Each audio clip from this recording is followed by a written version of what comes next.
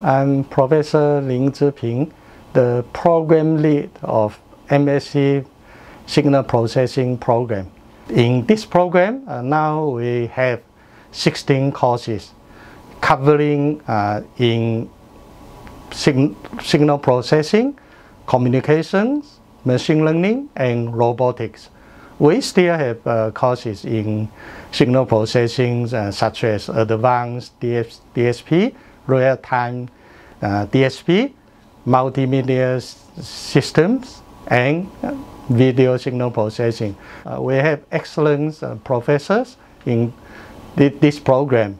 Students can choose to do dissertation projects with them. If you do well, you can publish journal papers, attending conference, and even continue to do PhD after graduation.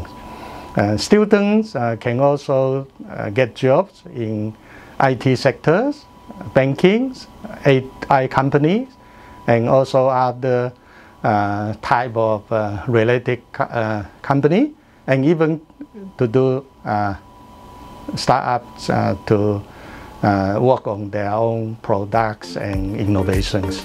In summary, welcome to apply to MSc program in signal processing.